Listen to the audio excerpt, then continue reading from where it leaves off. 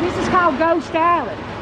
So all these people we see are who are the ghosts here in Colquitt. And there's one that's on a bridge. Looks like she's praying unto God. Maybe. Yeah, that's Pilgrim's Rest Church up there. I think that's Whitesville. That's the White's Bridge. She's the bride. Pilgrim's Rest Church. Yeah. Wow. It's pretty awesome.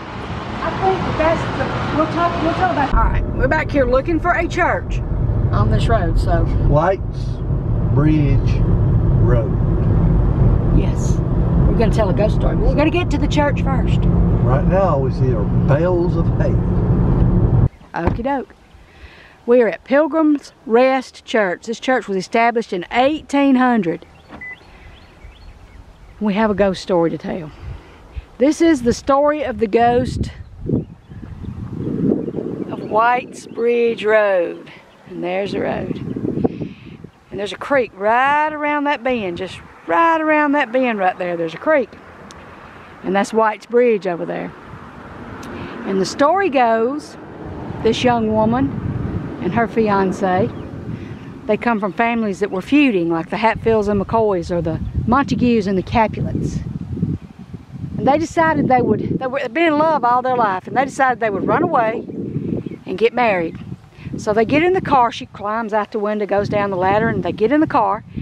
And this is back in the time when the roads were still horse and buggy roads, even though they had progressed to where they had cars to use.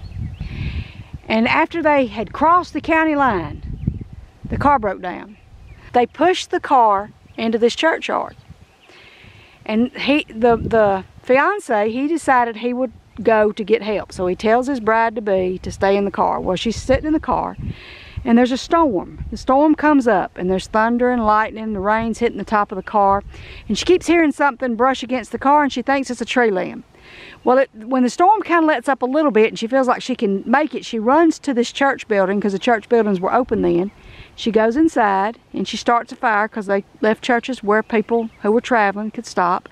She starts a fire, and then she practices her wedding march up and down the aisle. And she's waiting for her fiance to come back. Well, the next morning, she falls asleep. She rolls out the mat, she lays down, she falls asleep. The next morning, she gets up, waiting on her fiance to come back. She goes and she opens the front door, and she looks out, and the tree they had parked the car under, his body was hanging. And what she had thought was a tree branch was actually his feet scraping the top of the car.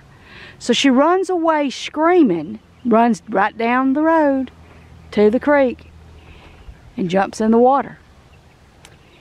And she drowns. They find her body days later where she has drowned. She's floated down river. Okay, let's go see the tree.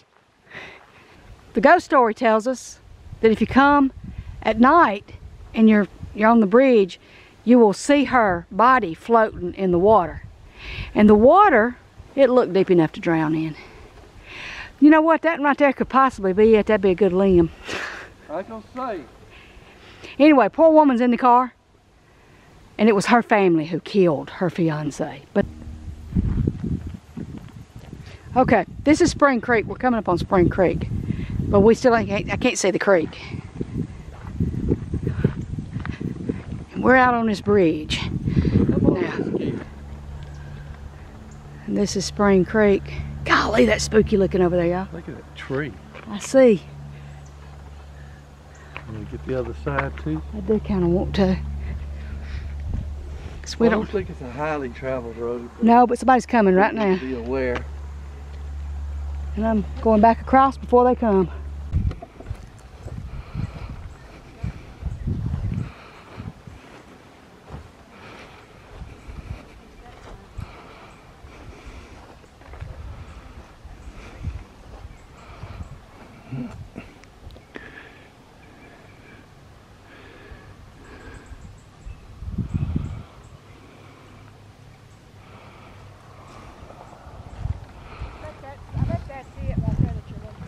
Could be the tree. That tree's, yeah. that Tammy talked about. This could be the tree right here.